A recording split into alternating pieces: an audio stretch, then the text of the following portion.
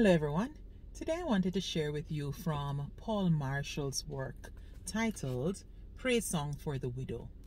Now Paul Marshall is from Bajan origins. Her parents moved to Brooklyn, New York from Barbados, and she tells a fabulous story about Ava Johnson, the protagonist, who very nicely bridges Caribbean, American, and just Black culture. And so we get this glimpse into not just a Caribbean experience, but an American experience as well. I think it is important to know, as is outlined in the first few pages of the book, that Ava Johnson is a Black middle-aged American, someone who is quite accomplished by American standards. She lives in the suburbs, her children are at university, she's quite successful, and of course she is one of those women who vacations in the Caribbean annually, and so when she goes on a cruise with her friends, she has an amazing experience, and it is this that the work speaks to. So she goes on an annual Caribbean cruise, and as Claude McKay said, something ancestral is recaptured, and she has an amazing experience. The bit I want to read for you today starts on page 67, and it really talks about an appreciation for patois. That's what I wanted to emphasize, this reconnection with the language. So let's see what happens with Ava Johnson. So here's a glimpse of the book. You can see how ancient it is. I've had this one forever.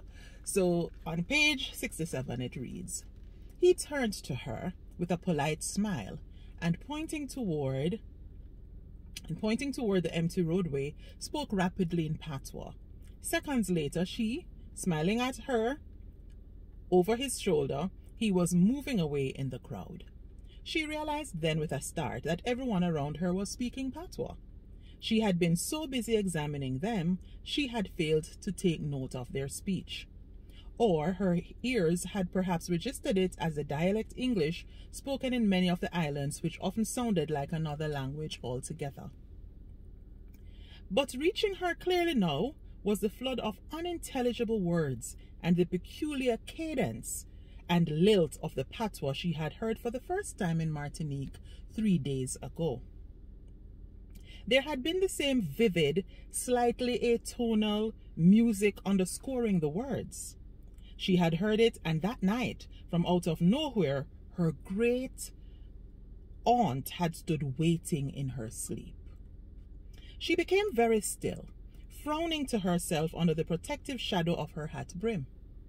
Had that fleeting impression perhaps set off the dream? Sometimes the least thing seen or heard during the day, or merely thought of in passing, could trigger a dream of people and events long forgotten. Perhaps this was what had happened. The vaguely familiar sound of the patois might have resurrected Tatum and the old woman. If so, she felt no wiser for the knowledge, no closer to understanding what had come over her since that night. Why, for example, she was standing on this wharf at the moment under a broiling sun, trying to find a taxi to take her to a plane home. Excuse me, do you speak English? This time, a growing note of urgency in her voice, she stopped an older man who was wearing a jacket over his open-neck white shirt.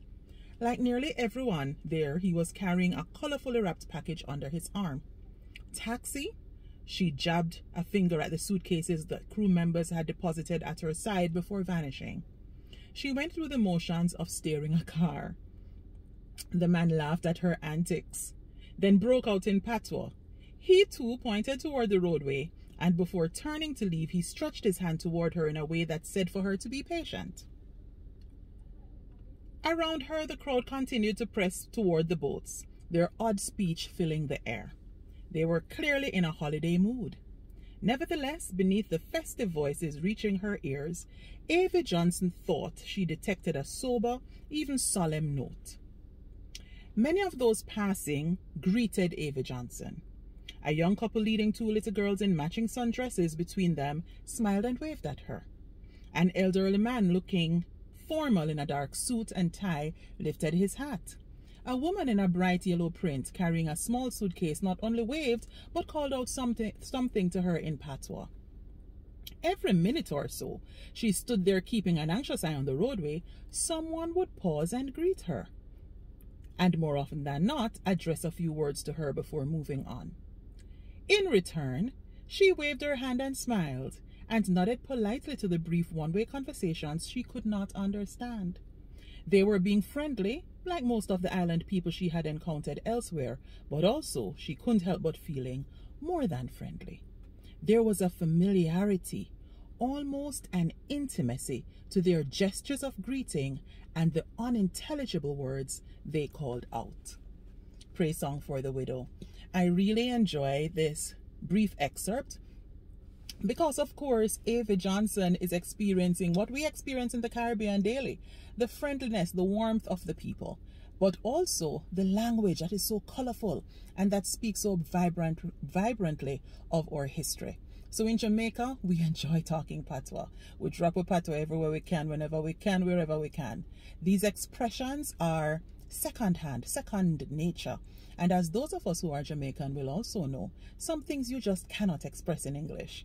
When you're excited, when you're scared. But it also is something that bonds us. And so Avie Johnson is surprised that all these people are passing by and saying hello to a stranger. But this is not new to us in the Caribbean. In the Caribbean, we are friendly people. And so for Black History Month, we want to continue to celebrate our language, celebrate the way we talk. It's an integral part of our identity.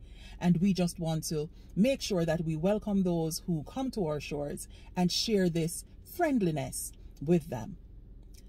Paul Marshall's Praise Song for the Widow tells a story about Avie Johnson and how she reconnects with her Caribbean roots, how she reconnects with what turns out to be innate, an integral part of who she is, an essential part of her identity.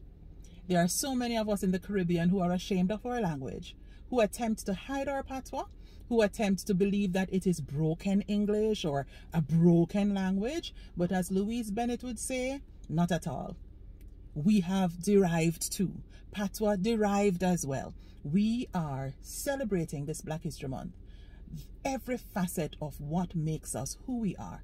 And so we embrace our language, or nation language, in the words of Edward Kamau Brathwaite, or nation language that distinguishes us from everyone else. So yes, my little book is old, but it's still wonderful read.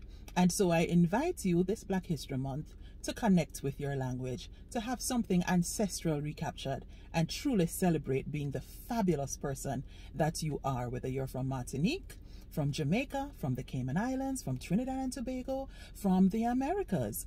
Wherever you are as part of the African diaspora, celebrate who you are in totality.